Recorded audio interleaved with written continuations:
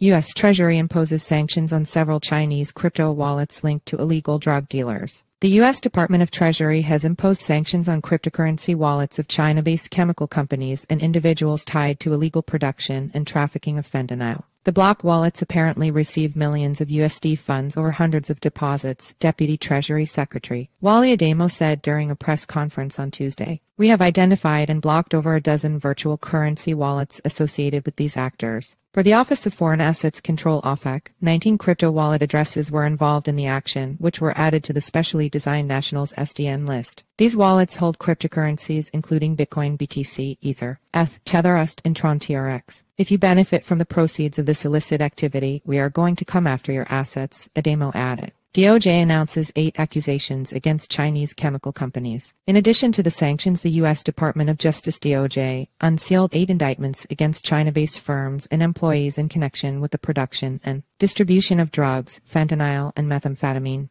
These China-based chemical companies tend to use cryptocurrency transactions to conceal their identities and the location and movement of their funds, DOJ wrote. The U.S. agency specified individuals, King Sun Lai and Chenhu Chen, both of whom allegedly maintain cryptocurrency wallets for the remittance of payments of precursor chemicals. Another, Chinese national Wei Zhang, operates a cryptocurrency wallet that accepts payments for Hubei Guanlang Biotechnology Company on the sales of drugs including opioid additives. According to Deputy Attorney General Lisa O.